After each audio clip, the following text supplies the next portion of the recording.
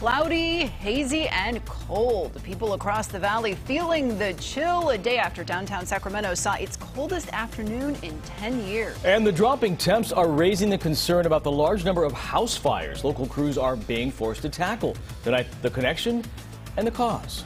Thanks so much for joining us at 10 o'clock. I'm Elizabeth Kling. And I'm Tony Lopez. We begin tonight with the warmth no one wants to feel this holiday season as house fire fears rise. Feeling the heat for the holidays, the homegrown hazard that's taking off this time of year. People are cooking more at their home, so there's an opportunity for a different type of hazard. Fire crews say the danger of blazes breaking out inside people's homes go way up every Christmas season. But this year, with inflation in play, some folks may not be maintaining their homes as well as they used to. What we don't want to see is chimney fires. We do go often to them if they are not being maintained as they should be. Another big concern, fires sparked by electrical cords and outlets. That's one of the challenges we do see is people plugging in too many things into their outlets that potentially could overload that circuit. Just last Friday, Sac Metro fire crews responded to this house fire in the Foothill Farms neighborhood that caused extensive damage.